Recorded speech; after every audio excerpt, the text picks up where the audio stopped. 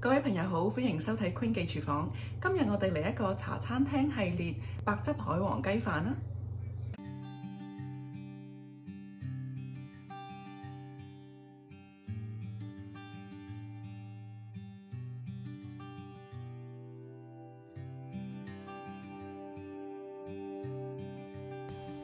白汁海王雞飯都係將所有蔬菜同埋雞肉都切到正正方方嘅一小塊。我哋將蔬菜洗乾淨，全部切一小塊嘅正方形就可以啦。用呢一隻甜脆椒唔同普通嘅燈籠椒，燈籠椒你要去皮，呢一個甜脆椒可以慳返好多處理嘅時間，唔需要去皮就咁切塊就可以啦。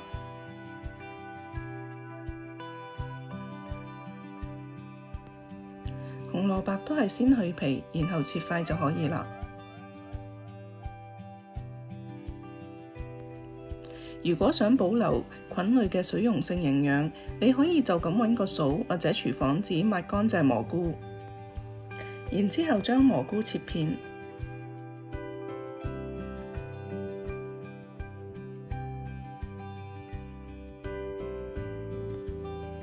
雞肉我哋選擇雞髀肉，都係切到一嚿嚿正正方方。如果見到有肥嘅、有筋嘅，就撩起佢就可以啦。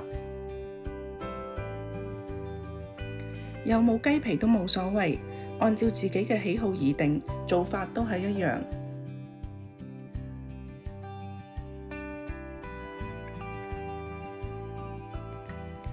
我哋揾個盤裝起啲雞肉，順手醃一醃佢，辟咗啲冰鮮味。醃料有豉油、砂糖、紹興酒各半茶匙，白胡椒粉、麻油各1/4茶匙。落晒所有嘢之後，我哋係咁以撈幾撈，就可以落1茶匙嘅粟粉。再撈勻之後，最後就要落1茶匙嘅油啦。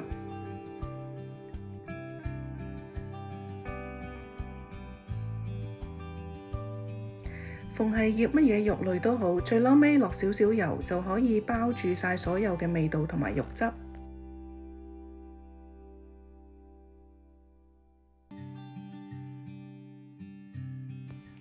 起油鑊，燒紅個鑊，我哋落2湯匙嘅油。除咗蘑菇之外，其他蔬菜都可以而家放入去爆香大約1分鐘，然後隨手都將雞肉放埋落去。盡量將蔬菜同埋雞肉都唔好重疊。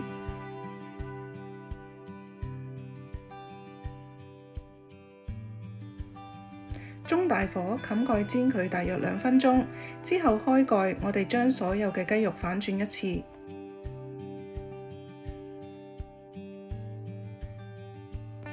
蔬菜都可以係咁以兜幾兜。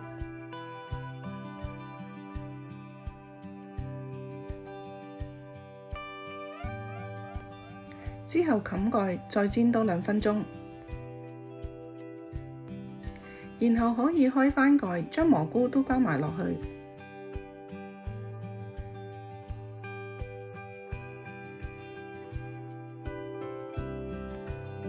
跟手加埋1湯匙嘅牛油同埋1杯牛奶。